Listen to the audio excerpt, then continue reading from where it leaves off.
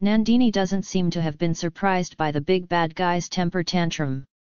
For 3 years she had been swinging the great warrior like a swinging doll on the end of a rope she held in her hand. For the first time, that rope has been cut today. The rock that was swinging as it was swinging has gained life and self-knowledge. Nandini seemed to expect this. She has nothing to do with that sin anymore. Nandini got up without showing any nervousness and bowed down in front of the great Pavyuvatarayar. She said in a voice choked with emotion.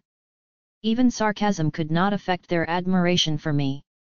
I have been deceiving them who trusted me and given me unparalleled privileges. That is truth. I lived in their palace to fulfill my purpose. I was doing many things without their knowledge. I was in touch with conspirators. I seduced youths like Kanamaran and Parthipendra and used them for my purpose. But, sir, I have not deceived you in one thing only. From the day I married them, I had them as my heart.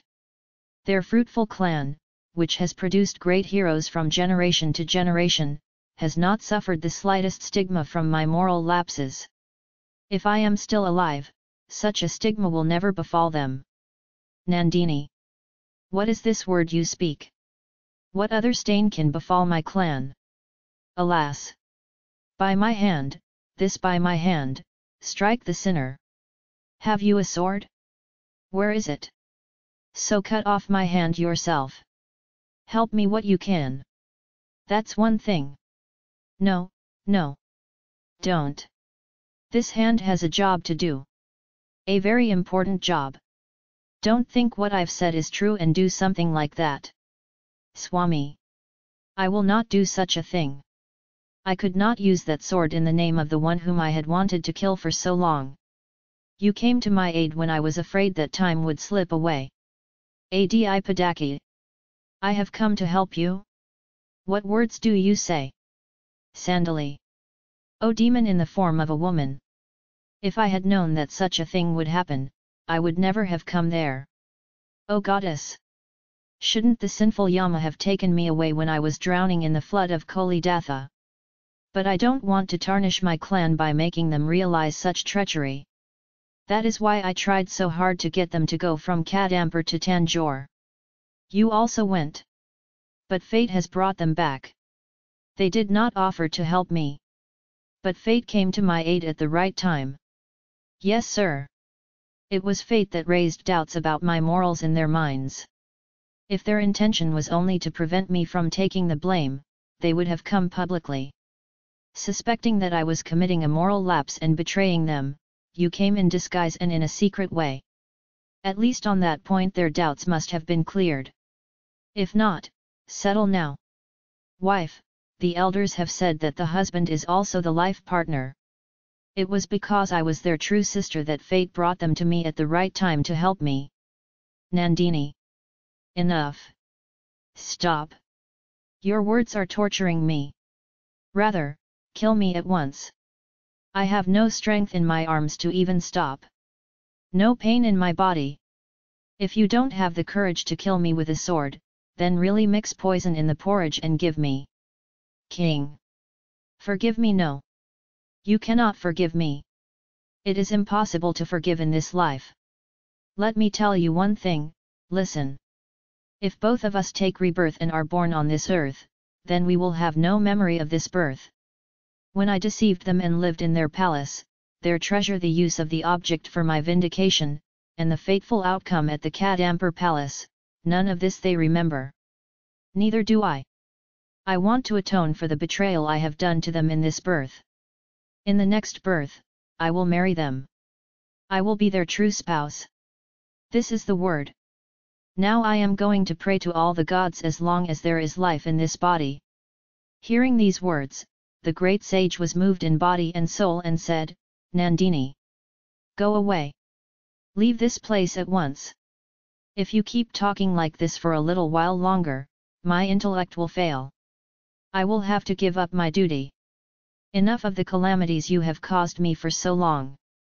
I am still beating my intellect and making me crazy. Don't. Go away now. Said. I resurrected those who wanted to take my life. You threw away the porridge that I gave you a while ago, calling it poison. But with this hand I kept their mouths watering when they were unconscious for 3 days. For 3 years you made me the empress of your palace and gave me unparalleled honor. I cannot do otherwise in this birth. However, these 3 days I had given them to do the work with my hands. This memory will satisfy me as long as I live. I'm coming, sir. Answer.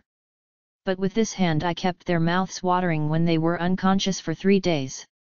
For 3 years you made me the empress of your palace and gave me unparalleled honor. I cannot do otherwise in this birth. However, these 3 days I had given them to do the work with my hands. This memory will satisfy me as long as I live. I'm coming, sir. Answer. But with this hand I kept their mouths watering when they were unconscious for 3 days. For 3 years you made me the empress of your palace and gave me unparalleled honor. I cannot do otherwise in this birth. However, these 3 days I had given them to do the work with my hands. This memory will satisfy me as long as I live. I'm coming, sir. Answer. Nandini. Why are you asking me goodbye? Go away without asking. If you linger here, my wits will stumble. Yes, even if they feel like killing me again, they will. Lord. I would consider it a privilege even for a servant to have to give up his life at their hands. Yet you came in disguise to kill me in the first place. Therefore go thou, just say this and leave. If I hadn't come and interrupted then, what would have happened? How did you intend to complete your mission? Yes, yes, I was waiting to say that too. Their anger has baffled my wits. Swami. When you went to Tanjavur, I gave you an assurance that your clan dharma will not be tarnished by my hands. I did tricks to get it. Mainly, I trusted Manamekalai too much. Karikalar would run in a frenzy to kill Vandiyadeva who was hiding there for some other reason, then Manamegala would kill him.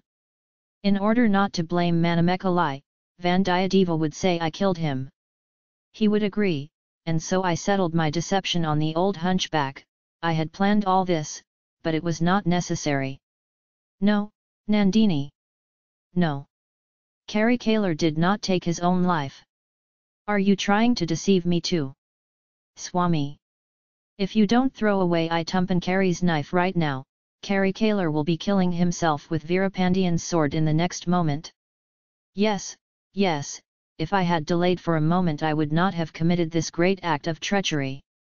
On the contrary, I would have suspected you. Nandini.